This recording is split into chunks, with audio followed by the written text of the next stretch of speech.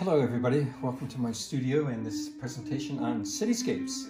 I have several of my cityscapes and townscapes around here, so it's a presentation on the art of American cities. And I'm just finishing up this one here. I'm not going to tell you the city. See if you recognize it. It's somewhere within my general ambit of traveling in the Northeast. But I love this scene. I painted it several other times just because of this variety of churches, and it has this reflected cityscape in it too. I've done several of this scene and others. If you look down here, I will tell you this one. This is Philadelphia. So I've had this series going of cityscapes, including reflections. And they sort of open it up to be like a triptych or a polyptych. Each window of any given scene becomes a little painting in itself. So it's kind of like having a triptych within a painting. So I'm going to explain about this one on my easel here. And it's an example of 1 point perspective. I guess it could be extended to 2, but when I started, I'm going to show you a photograph later, but the vanishing point is right about here, and I had an X marked on the canvas here when I started. And the reason that's important is to have all these, they're called orthogonal lines, all converging to the vanishing point. And it's right about, it's also called the eye level, or the vanishing point is coincident with the eye level, and the eye level going across here. You can see this line on the church here that's going pretty much horizontal. And I probably stood just a few inches above the roof of this car. That's why you can see part of the top of the car and these figures that I sort of invented, and just because I wanted to have the human element to indicate scale, and just to show the relationship of the architectural elements and the people.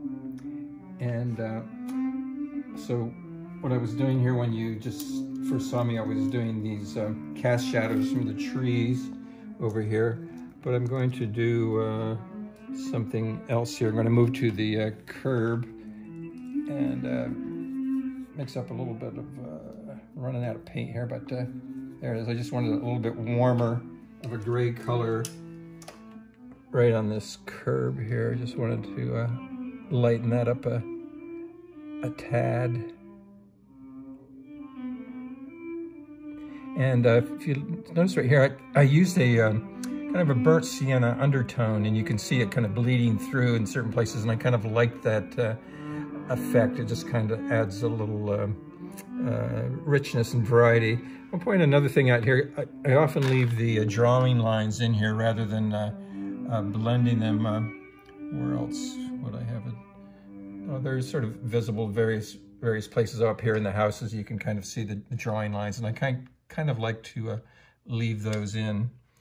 So I probably have a little bit of work to do, and I've edited some, taken out some things and added a few things. So taking the initial inspiration, and I'm going to do a little bit of the sky here. It's a little too light. I need a little bit darker color there. And part of what I'm doing is softening the edges, but also increasing contrast between the sky and the clouds. The clouds were more or less invented too. I have fun inventing clouds, and sort of how the cloud perspective augments the perspective of the street scene, of the linear perspective. So this is the perspective of clouds. One of the hardest things to do is these darn wires, and they have their own perspectives. But they're going a little bit different according to the poles, and then the poles are kind of different verticals just because of the tilt of the pole. And the light direction's a main thing here. That's bringing out the contrast. But we have these cast shadows of the cars and of the figures. And it reminds me of a class in art school. They had a special class called Mind Created Figure, and then inventing the shadows just by the position of the figure. So I kind of It's just guesstimating or estimating how the cast shadow is going to go. Okay, so maybe you've determined where this cityscape is. My little quiz for you. Okay, but I'm going to explain about some of the other paintings here. And this one over here is a townscape of Stonington, Maine. It's a town that we've visited many times. I usually go up there once a year to do plein air paintings. The ones that you've seen here so far are all studio paintings done from photographs and but based on plein air paintings. In other words, I did a plein air painting of this townscape here in Stonington. And then if you look over here at these two, we can start here with this one. This is a different type. This is a nocturne in near Philadelphia in a suburb called Manioc, Pennsylvania. And I just love this old scene. And I did it during the Wayne Plein Air, or after the Wayne Plein Air Festival. And this one on the floor here is the same as Street Corner. And this one was done plein air. In fact, it won a painting for the best rainy day scene. And it was done in the rain, but I was under a bridge there.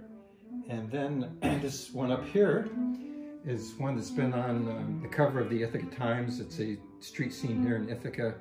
It's called a street corner called Inspire, kind of a take on the play A Streetcar called Desire. And I'll just point out some of the perspective things on this one. There's one perspective going back here, and you'll see a self-portrait up here if you want to come in on that. It's I did it from a photograph that I took. You can see me holding my phone there. But these two people here are a father and son friend of mine, and they recognize the. But it also has another odd thing over here. Is it's this building, this whole row of houses on the street is lined up on a different angle, so the perspective there is going a little different. This house is tilted, but these lines, these orthogonals, go back to a vanishing point somewhere. I guess it would be right about where my phone is, because that's going to be where all these orthogonals are going to lead. Okay, and I think that, this one here of New York City will be the last one that I'll talk about. It's right in front of the Metropolitan Museum in New York City, and the light is the main actor here, this late afternoon light on a winter day. And of course it does have perspective here too, and the vanishing point is right about up here. Okay, now if you come over here, we'll finish up with how the painting started. And this is the drawing. As you can see, it's on this kind of burnt sienna tone, this tint to the canvas. And the vanishing point's been marked out there. Maybe you can see it. There's an X up there on the left. If you can't, just trust me. Okay, all right, so that completes this little video presentation, and I wanted to, this is kind of a teaser because I have these full-length videos on various subjects. I just have a new one that came out on the Susquehanna River. If you wanted to go into different types of painting in depth, you can look on the North Star Art Gallery website, which is northstarartgallery.com, or my own website, briankeeler.com, and it has a complete list of these full-length DVDs. So I hope you enjoyed this, and happy painting or happy looking at art wherever you may be. Okay, thanks a lot.